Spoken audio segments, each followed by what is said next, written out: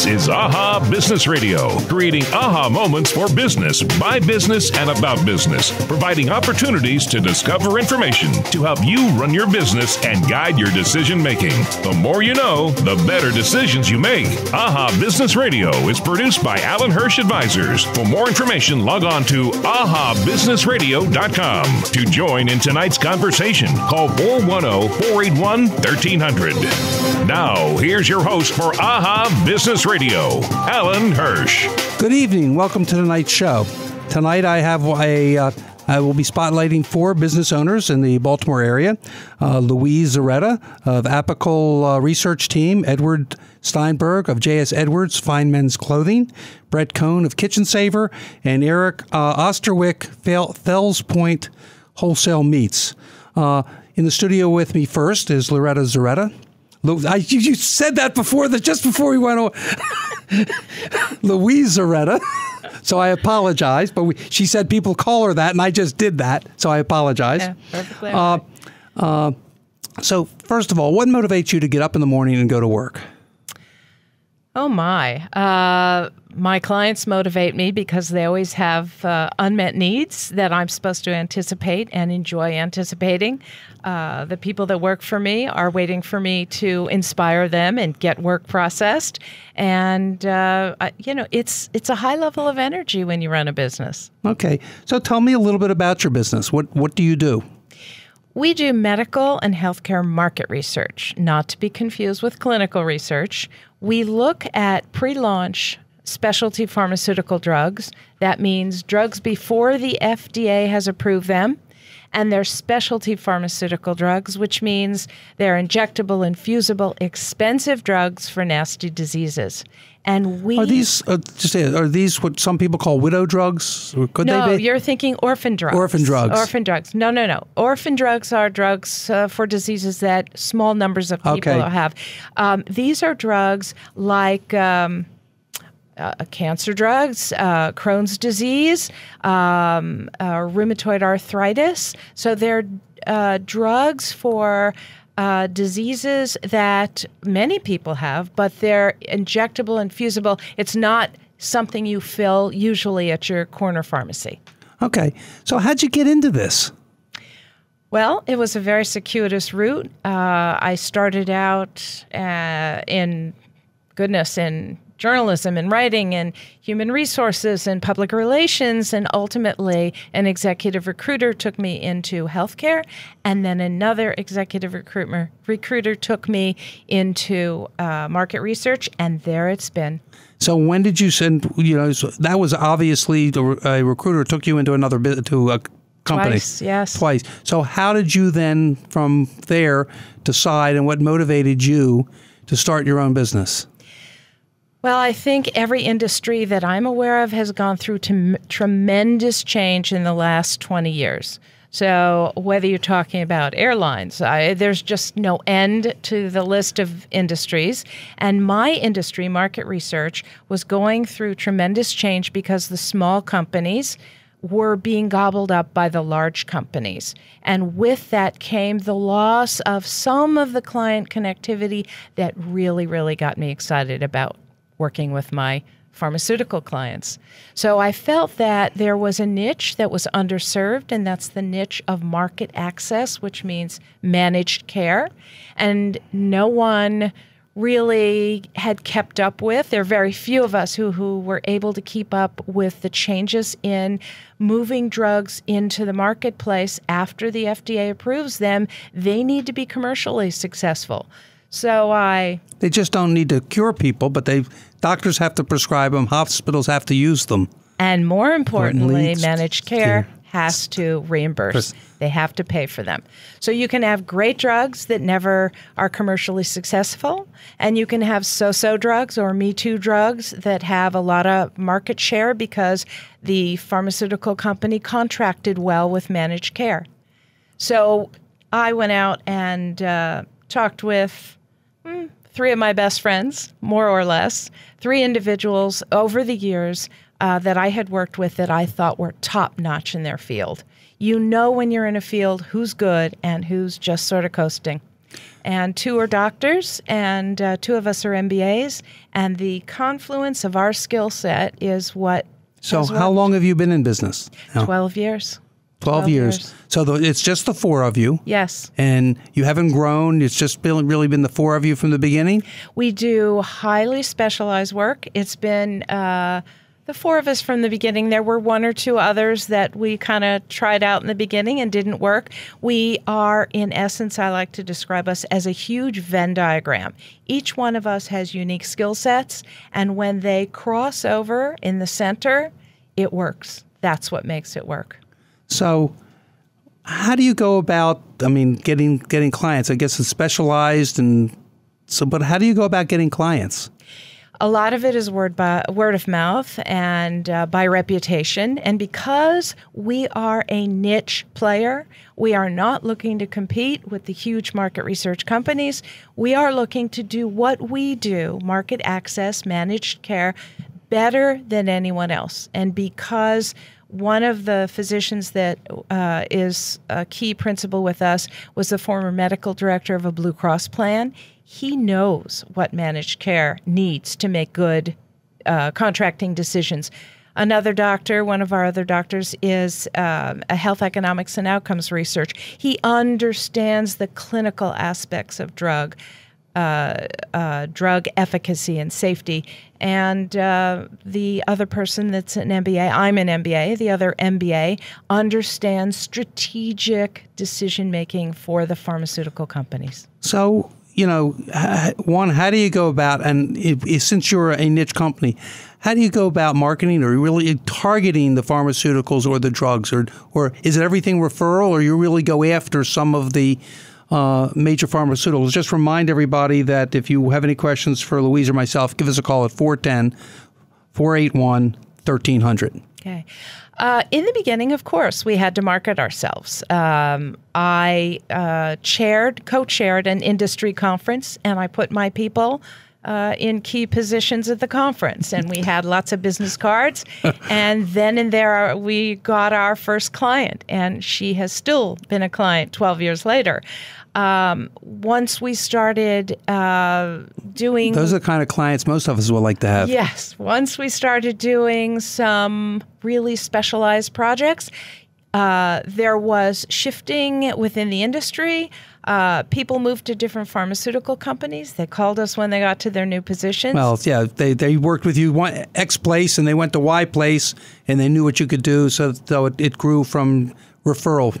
Exactly. Basically from who you knew. And we are very active in the managed market field. So the physician that used to be the head of a Blue Cross plan, a medical director of a Blue Cross plan, he was the first medical director ever elected to the board of the AMCP, the American Managed Care Pharmacy Board. So there is visibility within our field, and people recognize that if you need managed care access work done, we're the people to call. So you're a sense, and I think things go in cycles when all the marketing companies buy up, and then little ones boutiques come out and do and you've really been a successful boutique or niche player in the pharmaceutical marketing over the last, I think you said 12 years. Yes.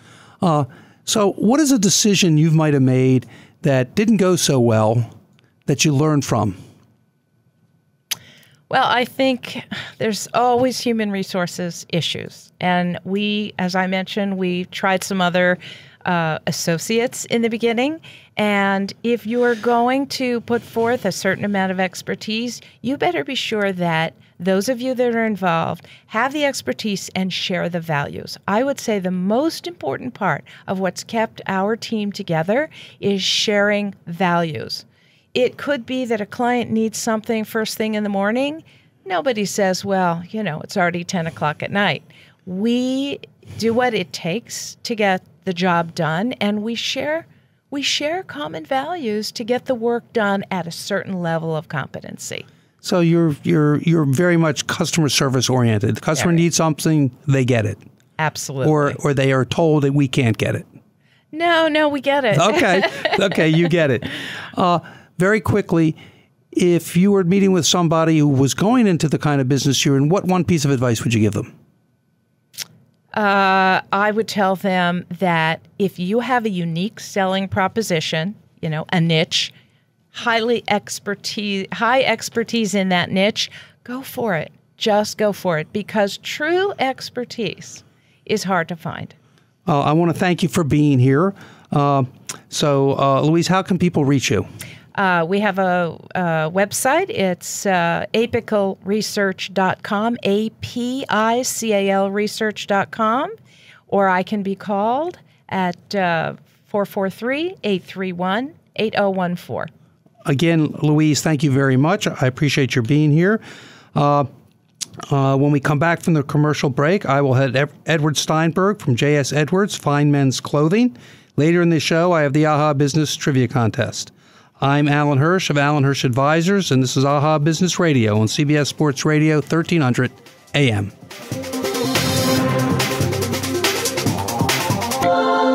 Now back to AHA Business Radio, creating AHA moments for business, by business, and about business.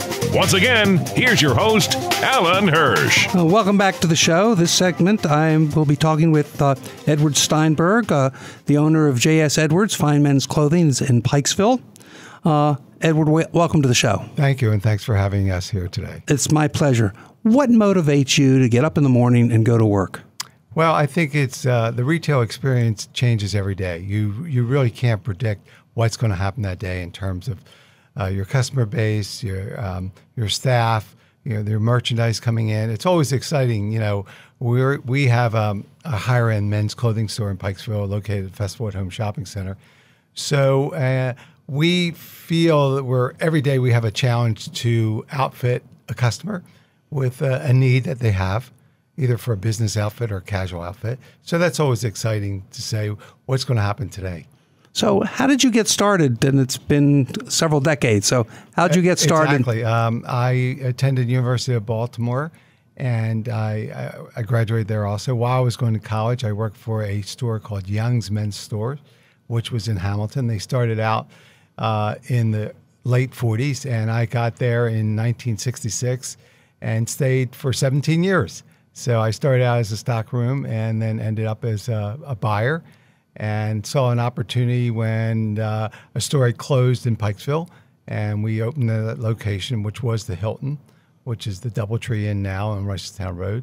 And my wife and I said, I think we could do this. Where the store closed, we thought we'd have a customer base and explore beyond that and change the store, and continued. And that's what we did. And we moved to our new location about 28 years ago. So today, I know there are a lot of challenges that retailers face. So what are some of for you, the biggest challenges you've faced over the last 33 years of your business? Well, I think the last probably 5 to 8 years has really been the biggest challenge. And that's probably been e-commerce against brick and mortar. It's changed the attitude of the consumer. It's changed the way people buy, their habits of buying. And I think that is really going to be the challenge in the future of brick and mortar retailing. So that's the challenge. How do you suggest retailers like you overcome that challenge? Well, I think the most important thing is define who your customer is and be able to properly service your customer, no matter what you're selling. And find that marketplace that there still is a need for that consumer. Not everyone shops online. So there's, still a good portion of the marketplace that still needs to come in, touch, feel, smell, try on, whatever. Interesting story I heard the other day from actually Tom Sequel, who is president of Maryland Retailer Merchants Association of Maryland. And he told me that he's a gardener and that his son for Christmas ordered him a rake online. I said, how do you order a rake online? He got a rake as a Christmas gift. I said, don't you have to come in and touch it and feel it and try it and see the balance of it? But today, retail has changed, so you can buy a rake online. So, really, having myself not been in retail and not dealing with many retailers in what I do, what is it that you do that brings, you're still 7-8 years after the biggest challenges as with this e-commerce. What are some of the things that you really do that keep your customers coming back and over again to buy the the clothing from you? Yeah, I think it's fulfilling a need for customer wear. Case in point, in men's clothing, it's something that has to be tailored, has to be altered, has to be tried on, has to be fitted. We have in-house tailoring in our store. We have a staff where the average person has worked in the store about 22 years. We're part of the community. We live, we shop, we work in the community of Pikesville, and we try to service that need of that customer, whatever it is. If someone's going on a business trip tomorrow and they need that suit tomorrow, we'll get it done. So that, is probably the most important thing, is servicing the customer in a way that's so important to them that they really feel that you have done them service that they're going to continue to come back time and time again. Because the one thing I know we don't get is the kind of service that retailers like yourself give from the internet. Well, that's true. And the other thing I think that we try to provide is we are a fashion-based store. We're not a store that I would say is in the realm of mainstream clothing for men. We feel we only cater to a small portion of percentage population because of the taste level and because of the pricing of our garments. So we feel that we need to choose garments specifically for our customers. We don't have buyers in Seattle buying things for people in Baltimore. We're actually going, the buyer and myself go to the marketplace probably 12, 15 times a year, either in New York or in Los Angeles or in Las Vegas, to select specifically for certain customers in mind. Oh, you know what? I think Mr. Joe King is going to love this suit. I think we're going to select this fabric for him.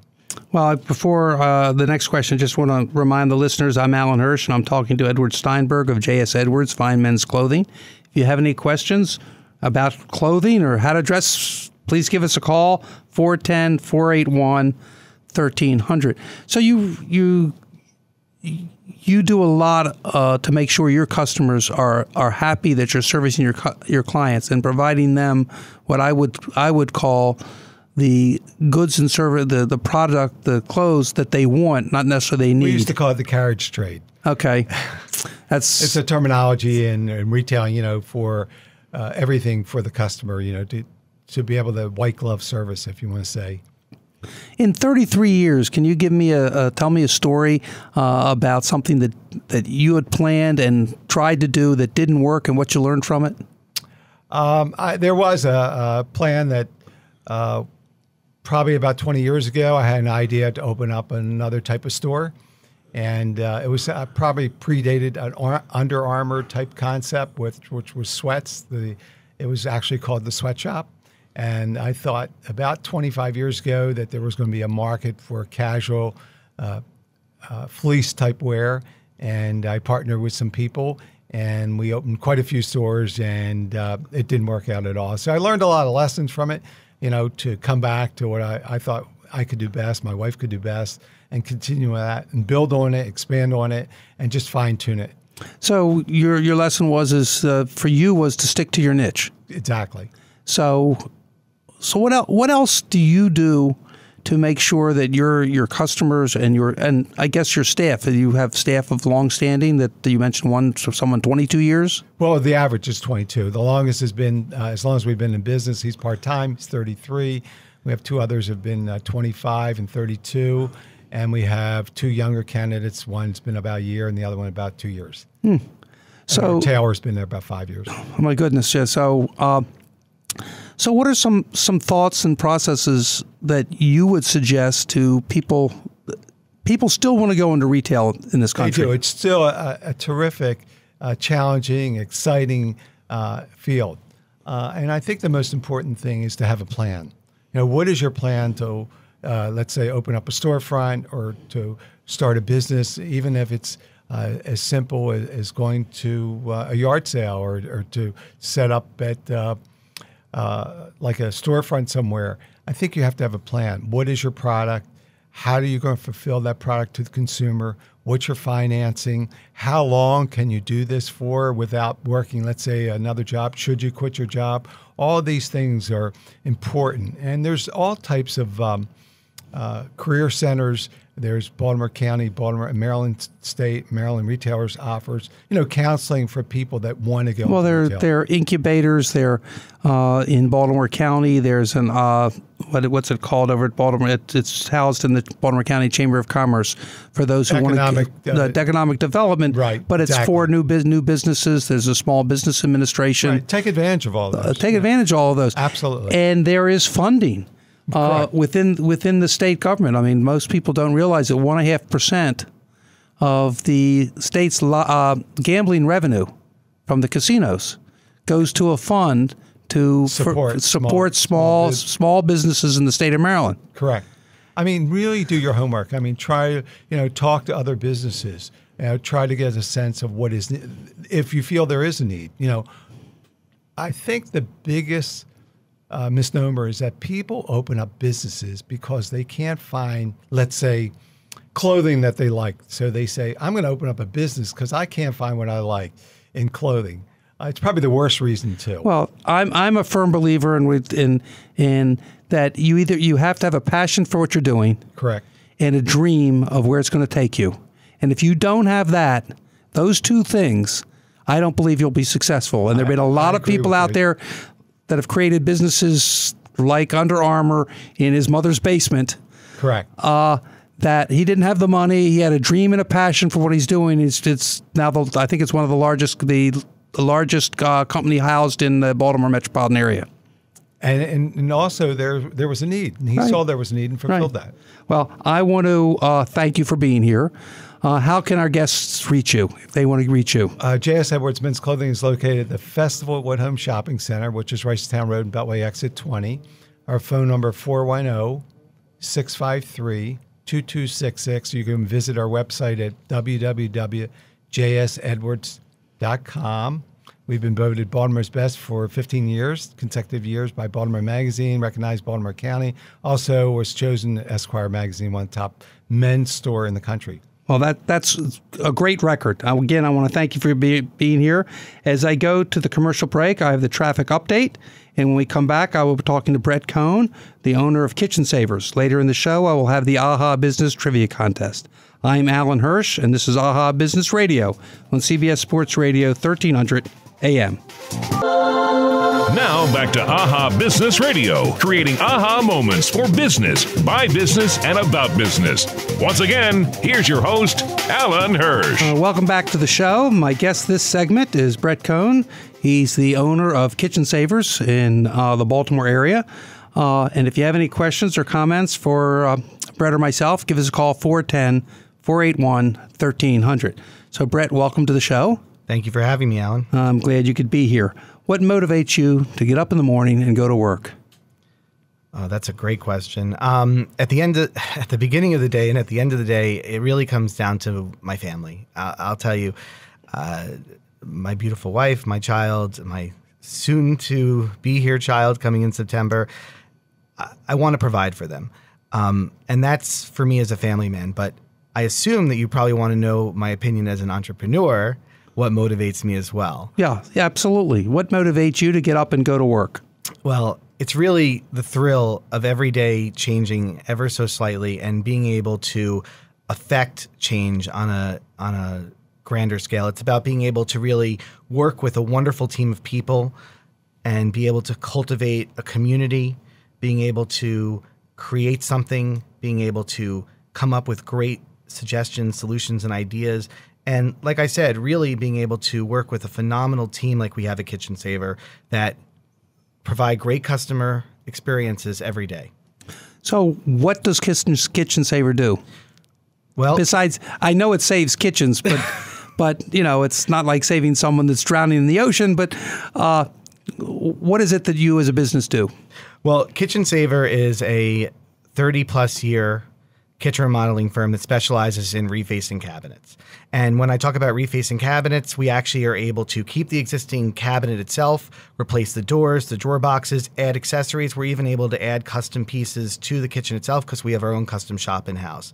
The idea is that when we're done, it doesn't look like a reface. It looks like a brand new kitchen. And that's why we've won so many awards. At the end of the day, you want it to look beautiful, and we're often able to save the customer anywhere from a third to a half on a full kitchen remodel. So how did you get started in this business? The easiest way in the world. I married into it. My father-in-law. Sounds like me. I was born into mine. So There you go. but you married into it. Okay.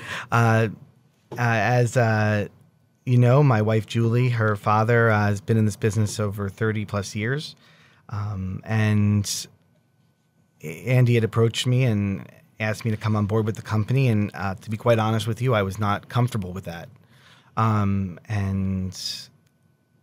What was, having been myself in a family business and working with a number of families, what made you feel uncomfortable?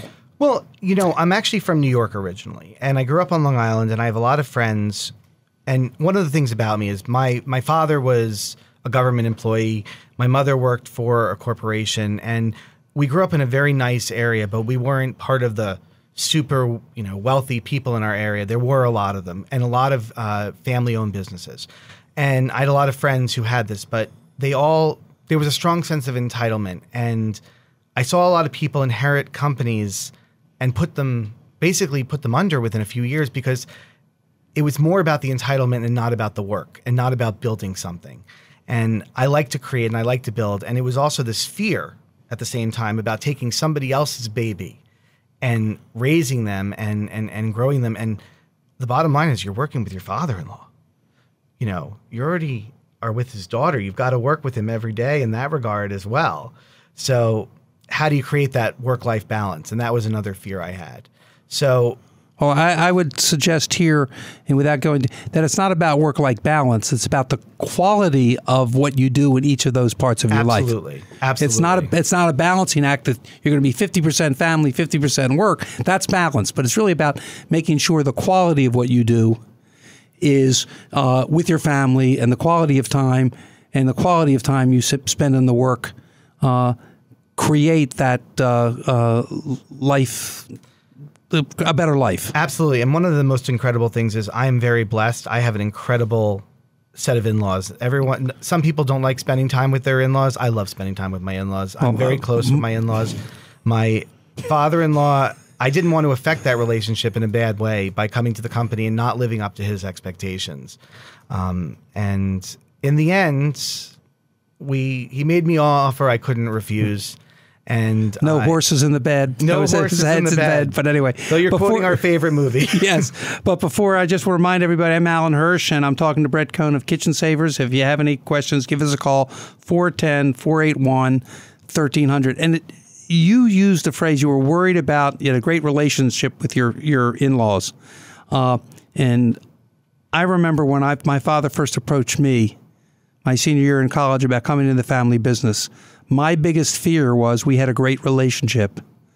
And you hear stories all the time about how fathers and sons or fathers and in-laws, the business ruins those relationships. Mm-hmm. And that was something I really feared.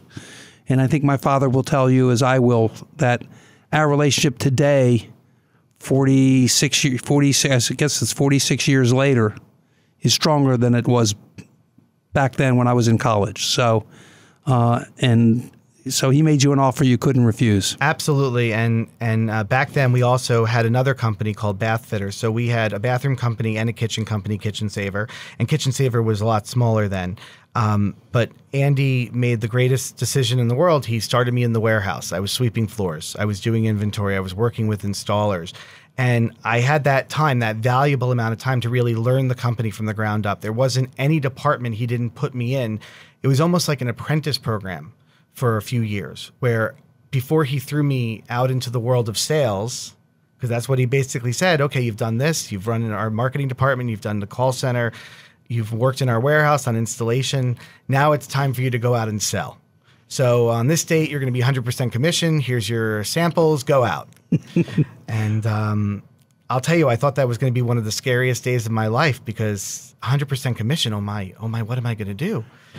I'll tell you what really was probably one of the scariest days was the day he said, okay, Brett, now I need to bring you in for management. So you need to come back and work for me in the company as a manager.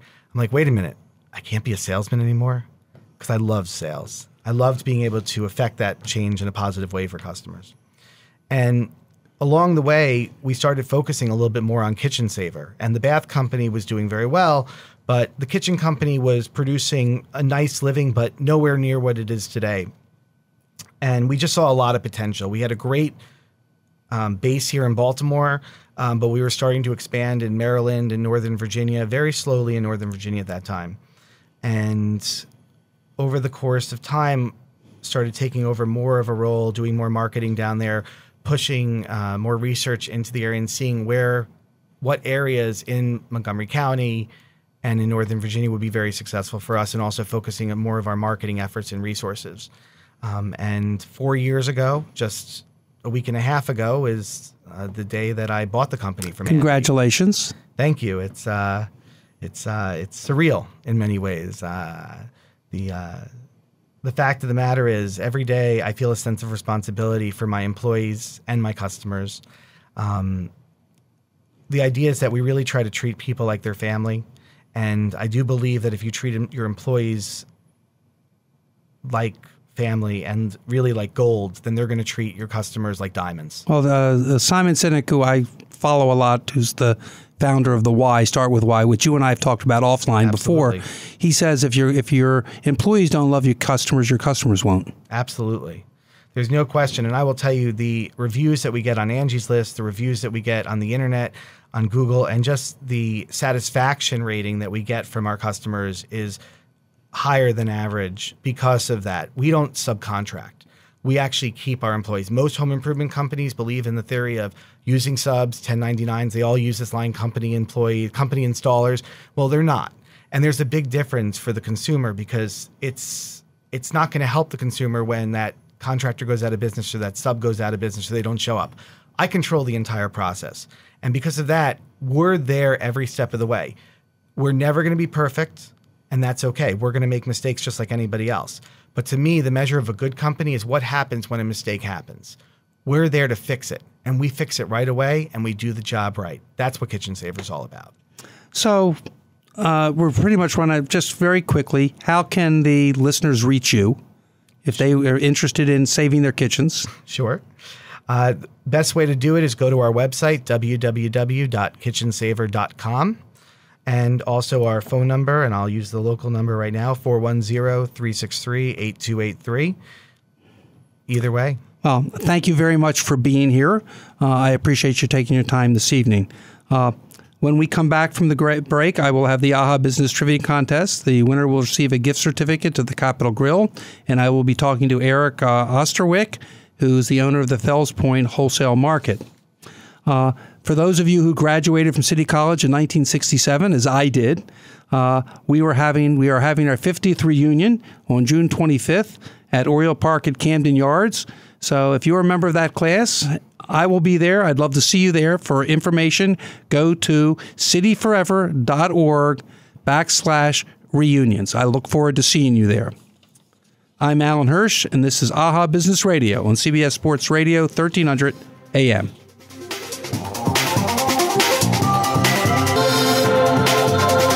Now back to AHA Business Radio, creating AHA moments for business, by business, and about business. And now it's time for tonight's AHA Trivia Question, where you can win great prizes from the AHA Business Radio Show. Call 410-481-1300 if you know the answer. And now, with tonight's AHA Trivia Question, here's your host, Alan Hirsch. Tonight's trivia question is, whose private library formed the foundation for the Library of Congress? If you think you know the answer, give us a call, 410-481-1300, and the caller with the correct answer will receive a gift certificate, to the Capitol Grill, one of my favorite restaurants downtown. And I don't know whether he does or he doesn't, but my guest this segment is Eric Osterwick, who's the owner of Fells Point Wholesale Meats, and he sells meats to a lot of the high-end restaurants, country clubs, and so forth in Baltimore. So tell me a little bit about what you do as a meat. But before I do that, what motivates you to get up in the morning and go to work? Well, I love my job, and that's really important. I've been doing this for a very long time. It's never changed, really. I still work plenty of hours. It's an early day because we ship out the stuff early to the restaurant. So yes, I have to get up early. Some of my staff gets up a lot earlier than we do, but before the sun goes up, I'm already there. And sometimes when it's already down, I'm still there, but that doesn't happen very often. But it's a great job. It's a profession I picked very early in life. Knew what I wanted to do at very early age, and I have done it for myself for almost 30 years. So, how did you get started as in the butchery? I know well, why don't you tell us a little bit how you got started? And I know you didn't start in this country, and what brought you here, and that little bit of story, because I think it's a very interesting story. Right. Born and raised in the Netherlands. I grew up there with 5 older brothers. My father and my parents had a butcher shop and a cafeteria. And we grew up above it in the street in the city of The Hague. I decided at very early age that follow my 2 oldest brothers and my father into the business, into the profession anyway. Started working at part-time at my father's place, and by the time I turned 16, I went to a vocational school, a butcher school basically, for 4 years. It was actually a 6-year program. Got offered a job in Washington, D.C. by one of the meat wholesalers there, and cut my studies short to come here for a year. Is that a pun intended? You cut your studies short so you could cut meat? Well, no, it was, at that rate, back then we used to go to school 2 days a week and cut meat 4 days a week for a butcher shop, and then it went to 1 day and 5 days. Okay. I basically stopped the studies and intended to go back to Holland after a year and a half, and then continue my school. That never happened because I'm still here. But I think I've made up for it by just learning it myself. And it worked for this place in D.C. for about 4.5 years, did a couple other things. And in 1988, coming here in 82, I opened up a little butcher shop in the Broadway Market, a little retail shop. And that grew into a wholesale shop. And that's where my partner, Leo Pryson, joined me. He's also a Dutch native, worked for the same company that I used to work for, and together we've grown this business into a 50,000 square foot plant out on Will Marco in Southwest Baltimore. So tell me, it's a business not many people know about. People go to restaurants and they eat meat, right? And they order it. They really don't know how complicated it is to really get it from the farm to the stores, and you're an integral part of doing that. Yes, it is, and there's a lot of integral parts of that. We already get it semi-processed, so we're not in the beginning process of it. It comes to us in boxes. We mostly vacuum packed. We have a great farm program too, where we buy straight from the farms, and our trucks that are on the road making deliveries pick it up, bring it back to our building, which is USDA inspected. Refrigerate it right. We process it to the needs of what our customers want, just like everything else. So we further trim. We're a further processor, basically. We trim, we cut portion, we do anything anybody wants, and then pack it and put it on our trucks the next day or whenever they want it, and we ship it to their establishments. Okay. Just to remind the listeners before I continue talking with Eric Osterwick, the trivia question tonight is, whose private library formed the foundation for the Library of Congress? And please give us a call, 410-481-1300, if you know the answer. And you'll get the gift certificate to the Capitol Grill. So over these years, 88, it's almost 30 years now. Right. I'm sure you've made some decisions that didn't work out the way you thought they would, and I know we all we probably learn more from our errors than we do from doing something right. And I always ask guests a story of something that you thought was the right decision, turned out wrong, and what you learned from it. Well, and that's exactly the best way to learn. You learn to make better decisions. My parents taught us at a very early age, also because of out of necessity, they didn't really have a whole lot of time to spend with us. If you wanted to do something, you had to go do it. And if it didn't work out, then you had to do better the next time. And very many small little side jobs that I had or little businesses that I got into kind of failed, or I did things wrong, or I didn't make any money at the end of the day. We learned a lot from that. That's not to be underestimated. At the end of the day, after 30 years of business, doing and learning at the same time, and hopefully you learn fast so you don't make the mistake 2 or 3 times, that's probably the best way to do it. Okay. I have a caller, Rich. Rich, are you there? Hello, Rich. 001. Rich, Yes. you there? Yes. Would you calling for the trivia question? Yes. So whose library formed the foundation for the Library of Congress? Thomas Jefferson. You're absolutely correct. Awesome. Thank you for calling in. If you'll hold the line, my producer Joe will get your address and information so we can send you out that gift certificate in a day or two. Enjoy your dinner at the Capitol Grill. Thank you very much. And thank you for calling. All righty. So I interrupt in the middle, but doing things. Yep, absolutely. Doing things, and you learn by making mistakes. And today, unfortunately, you don't see that very often. Everybody wants to make sure that kids don't make mistakes. It is a very fast way of learning it. Just guide them, give them some pointers, and let them go. I agree with you. You teach your children and employees, and a good business leader, whether you do it, is having someone else do it. Mm-hmm. The only way they're going to learn and build trust is to do it themselves. And put them to work. Hard work. And a great leader trusts an employee to do the job. And if they make a mistake, it becomes a coaching and learning experience. That's right.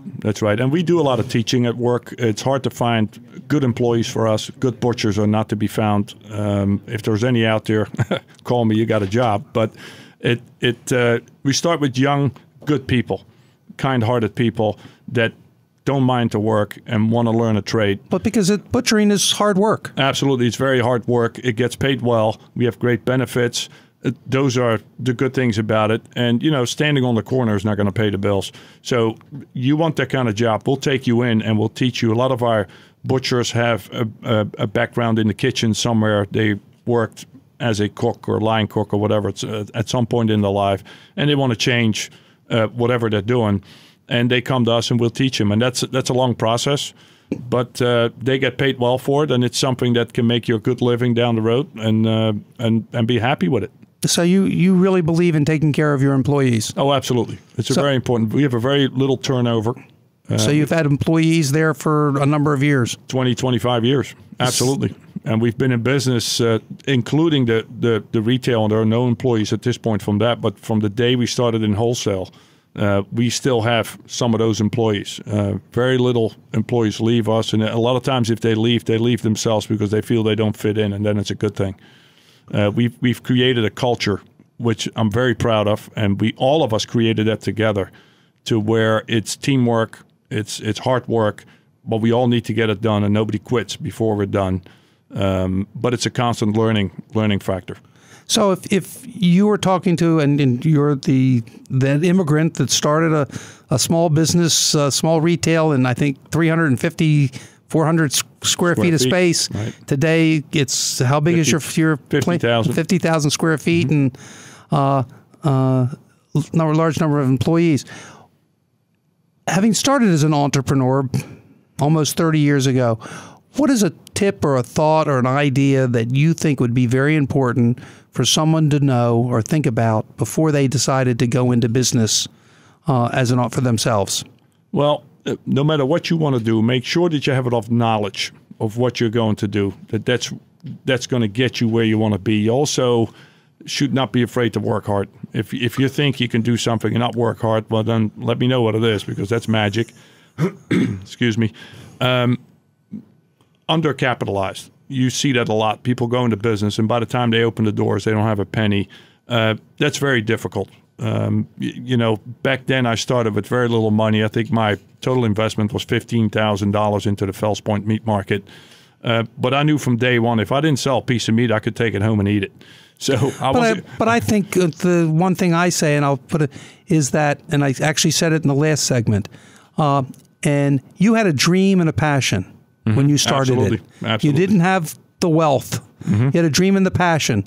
Yep. And using that with the resources you had, you've built a very successful business. Absolutely, and that's a big difference too. If you don't have a passion for it, I'm not sure if it's going to last. I've been doing this so long, and it's still lasting, and we're still growing, and we're still moving ahead. Don't don't stand still, because then you go backwards. That was another thing I learned very early in life. And it's not what you make, it's what you do with it. Those are very important little things, and don't ever forget it. Well, thank you for those tips. And how can listeners reach you if they're interested, particularly restaurants and in acquiring meat? But how can people reach you if they want more information? They need to know the phone number. You can go to fpwmeats.com. F as a Frank, P as a Paul, W as a wholesale, meats.com. And you can call us directly from there, 410-539-5600. Well, Eric, thank you very much for being here. I want to thank my producer, Joe, also my videographer, Larry Wilner of LW BizFlix. Please join me next Tuesday at 6 p.m. when my guests will be here regarding the Small Business Administration's Awards Week. I will have Brian LePage, who's works for a bank, but working with the awards committee. Cara DiPietro, who's the Small Business Person of the Year. Delilah, and I can't pronounce this, who's a minority-owned small business. DZIRASA is her last name. And we're going to be discussing the Small Business Award luncheon. I'd love to see you all there. I'm Alan Hirsch of Alan Hirsch Advisors. This has been AHA Business Radio on CBS Sports Radio 1300 AM.